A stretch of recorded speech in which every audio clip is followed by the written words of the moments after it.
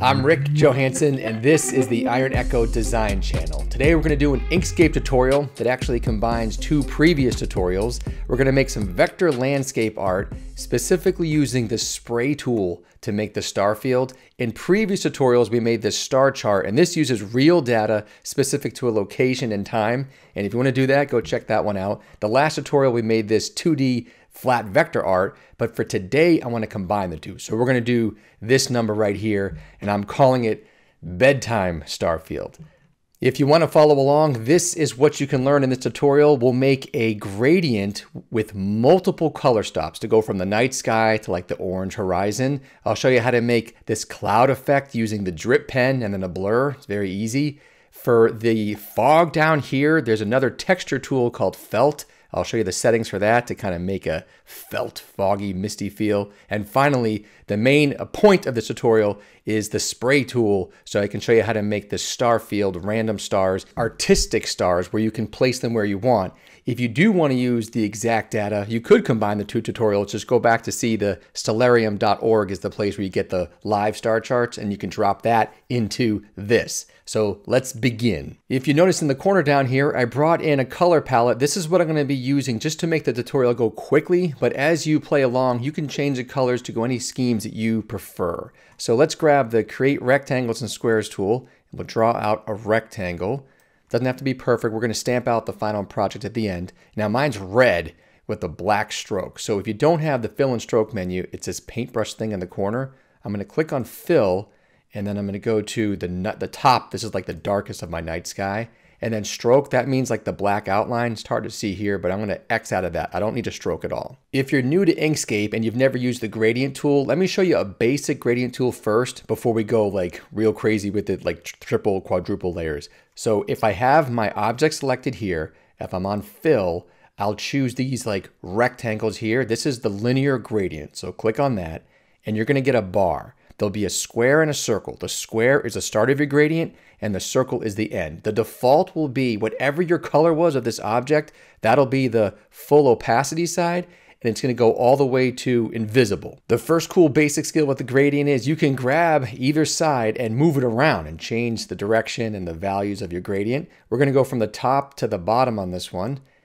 And I actually don't want to have it go to invisibility. I'm going to have it go to a color. So if you click on the bottom, the circle in this case, see how this, like, you can't tell on the computer, but there's a hash mark. And this is the amount of transparency or opacity. So if I'm in the middle, it's going to go from full opacity to halfway. And if you just go all the way there, then you lost your gradient. But I'm going to keep it on full, but I'm going to change the color. So I've still selected the circle side. And then just to show you, you can choose anything. I'll choose like pink. And that's pretty cool. Like the gradient tool is one of my favorite features of Inkscape, so you can play with that. But this is not what we need in our case. I'm going to make sure I have the circle highlighted, and I'm going to go to Eyedropper, and this is going to be the orange of my horizon line. So it's a little messy right now. This is why I'm going to add some extra stops inside of the gradient. Since I know that the top part of my gradient is the exact color deep blue that I want, I'm going to keep that, but I want to bring it down so I have more like contrast against my stars. So maybe I'll bring it around here. The next stop, or at least the first stop, is going to be adding some of this like teal in the sky. So I'll drop it maybe here, double click, and that gives you a new node. And this node you can change by then choosing and you can move it around if you want on the color wheel, or just go to Eyedropper, then teal. So don't worry about that hard line. I'm going to manipulate it at the end. Then from there, I want it to go into like the upper atmosphere. So I'll click here, double click, there's another node. I'll go to Eyedropper, like this light blue. And then down here, I want to end off on that orange. That's the preset top and bottom. But in between here, I'll go another double click, and then I'll go with like this peachy. Peach, I don't know what that is. Orange. I'm noticing that I'm slightly off here. If you want to make it so it's a perfect up and down, you can do it visually, but if you hold Control, it'll lock in a vertical or horizontal. So I just had Control clicked and it went straight vertical. Also, I'm not sure, I know I went fast with the colors. I want to have a little bit more vibrancy. I'll double click on this orange and maybe go a little bright, yeah, like that. Just to have a little bit more value contrast there. Off camera, I tweaked the gradient a little bit from the start node and the ending node and the intermediary ones. I like the way it looks now, so I want to add some of the cloud atmosphere. And the way I like to do it, I like to bleed off the edge. So sometimes it's helpful to have a little bit wider work area. I'm just going to widen it, and we'll start from here. Let's grab the calligraphic tool, which is this thing right here. It looks like an old quill pen. So click on that. And this is going to be, the settings aren't super important because all I'm doing is I'm going to use it to create a line, which we can then blur and make it look like a cloud. So my settings though, if you care, I have it on dip pen with 3 thinning 80. So it should probably use the last color we were using, and it is. So it's using this orange, so that's okay. I'll just show you how the tool works. With 3, it keeps it very thin. I'm just going to scribble out like that.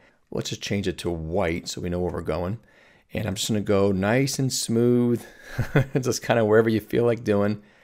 That's enough right there. And then I'll go to down here on blur. I can blur it out, then change the opacity. And if I want, I can stretch it. Maybe make it more white. And you've got a layer of clouds. I put it up against that white line there so I could break up, so it's not quite a drastic change in the gradient. And there we go. So some of that will be clipped out, but that's basically the idea. Let's make some gray clouds too. I'll put it closer to the horizon. And one thing I want to point out, when you're using the dip pen or the calligraphic tool, I don't want a stroke on it. So like I'll show you, if I draw out just anything right there, that looks fine. But if I go to blur it out, it might have a stroke, just to keep in mind. So go to stroke, turn it off. And now I'll be able to draw my cloud. Maybe I'll go with like a gray. So I'll just, same thing, just scribble it out however you want it. Like that's pretty good. And then I'll just go to my fill. I'll make it more grayish.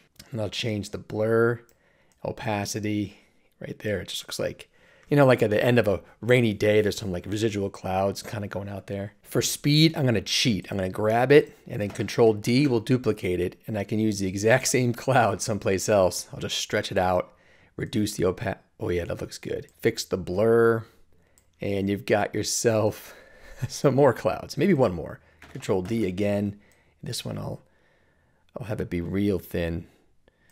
It's clicking. So if you're trying to move your clouds and it snaps in, it's because you have your snap settings there. Snapping is usually great. It helps you line things up easily. I'm going to undo the enable snapping so then I can put my clouds wherever I want. This one will be really low, and we'll make it more, actually we'll make it darker. Darker, and then we'll adjust the opacity to just barely there.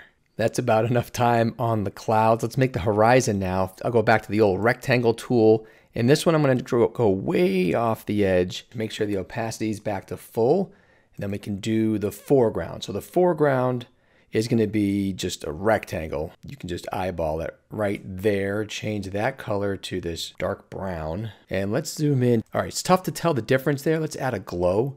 An easy way to do a glow is just, you can grab any tool. I'll just do the circles and ellipses, and I'm going to make a nice wide oval. We'll change it to white, or maybe like a yellowish glow. And you can blur that. Change the opacity to barely there. So right now it just looks like a total mess. But if I go to the hierarchy, so to get the hierarchy to show up, go to select objects. I have the glow selected, so I'm going to drop it down 1. And that just 1. It's still there, but it blended itself away. So then we can change the color of the glow to more of a white. It's subtle, but I think it does make a difference, just even if you don't notice it overtly. It's just a nice little touch. Zoom out of there.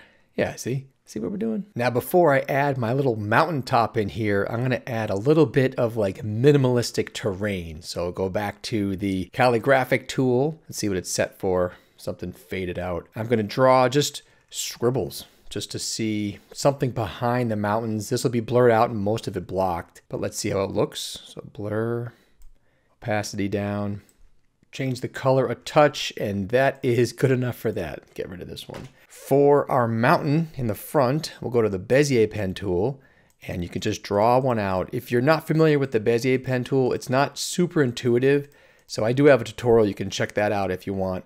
But for this, we'll go real quick. It's an adopt the last color, which we know, so let's change it just for now. Where's my color palette? We'll change it to this lighter of the 2 browns. Bring the opacity back up. I drew that too quick. So if you want to edit your shape, let's say you have a specific mountain that you want, go to Edit Paths by Node, and then you can grab several of the nodes and then drag them all at once. or you could change the curve lines on it. You could move them independently. There we have a jagged mountain. There we go. Let's get our color palette back in view. Part of the reason I want the mountain is I need something in the foreground that's going to break this horizon line so I can connect the bottom of the composition to the top and all the stars, which is kind of like the main event. As for color, I want it to blend into the darker of the bottom. So let's go to the gradient tool. So I have the object selected. I choose gradient. And so I can edit the gradient. I click on the pencil tool and there's my bars. So I'll choose this one bar. This will be the initial color. And then down here, since the transparency is on the bottom, it's kind of making the whole thing transparent. I'll take that to full opacity. The top is already the right color. The bottom, we'll change that color to the same color as the base. And from here, you can choose how much of it is going to be its own color and how much will actually blend into the bottom. Now let's put some fog or some mist around this mountain. So I've been using the watercolor texture effect a lot recently, especially in that like night sky thing, but it has some opacity issues. So when you want to make that type of blurred out fog or watercolor effect, but you have it against like a darker background, then you can use this other one called felt. So first let's draw the fog, just a random shape that will become fog. It's going to adopt the oldest color. So we'll go to maybe like an orange. We'll change that later. Go up to filters, textures, felt. And there you go. So it looks bad now, but we'll try to change it. So initially you can change the blur. It becomes a little bit more fog-like. Change the opacity. Let's keep the opacity full for this example. And the color, we want it to be more like almost like a mist. So we'll go to just like a black for now, like a gray. And let me just show you the settings in case yours doesn't look like this. For filters, you go to filter, filter editor. If you're Gaussian blur, I keep it around 5. For some reason, it's at 6 right now. Let's see what happens at 5. 5.0, that's like a default setting that I like. Turbulence, it just changes what the actual felt texture looks like. Displacement map moves it around, and the rest of it, just don't play with too much. So default setting should work. The only tip is make your item small and it makes the effect look better. So for here, let's put it now on top of here. We went too dark, so we'll go to fill and stroke. We'll whiten it up. That's too bright. And now we can go with our opacity. And you can tint it too. So I might tint it over into like that looks good. This piece of fog here, I might duplicate because I like the way it looks. So let's move this one. Let's stretch this one out. This fog you can see is going to be in front of my mountain. And this other one I had before, I'll drop it behind. So to drop this one down, make sure selector tool is chosen. And then on hierarchy, just drop it once. And there it goes. So it's now right behind our mountain. Our original fog, we can put in front of it. So you have it behind it, in front of it. Maybe duplicate that again. Maybe this one could be real light. I played around with the fog and the positioning off camera here, but I want to move on because it's time for the stars. So in previous tutorials, we actually pulled real star chart data, but if you're just doing it for artistic purposes, you can draw it and use this tool to just make it go quickly. So I'm going to zoom in. I'm going to make a small circle. I'll hold Shift and Control, make a tiny dot, and we'll turn it white. Make sure there's no stroke on it. On the fill, we're on white, full opacity, and that little star is going to become a lot of stars. The tool we're going to use is this spray can. So click on the spray can, and these are the settings I put together for you. So we have width 50, and that is this circle thing. So that is the width that I'm going to be shooting out my spray. It's going to be spraying out, see mode right here? Spray copies of the initial selection. So if I have it right now, it looks like my selection is the sky. It'll shoot out the sky, which we don't want. So click on your star, then go back to spray. So my width is 50. The amount is how many of those items it's going to shoot. So I'm going to do 30 at a time. Scale is the variation of the size. So I did 50, so I have some stars that are bigger than others. And scatter is the amount of randomness. So here we go. So I'm going to click and hold and draw a couple stars. There you go. You can kind of put as much or as few as you want, anywhere you feel like it. Got this one bright one down there. So if you don't like a star, they're all different nodes. So you can actually zoom in and then remove a star if you don't like it. Or if you do want to spell something out or make your own personal constellations, you can move them as if they're their own little nodes. Let's zoom out. Let's clip this thing so we have it all together. I'm going to group everything together, go way out in the no man's land, grab everything we can, Control G will group it, and I'll make a clipping box of the exact dimensions I want for my final. Doesn't matter about the color or the opacity. This is just a way to stamp out the final product. So I have everything grouped behind it. My clipping box is on top. I'll hold Shift, collect everything behind it, then go to Object, Clip, Set. And there it is. That is our Inkscape tutorial project where we made a Starfield with the spray tool, added some clouds with the drip pen and some fading, and then did a foreground with our Bezier Pen tool and then some felt texture for these clouds. So thanks for watching. If you have any questions or have any ideas for future tutorials, leave a comment below and I'll see if I can make something happen for you. Thanks.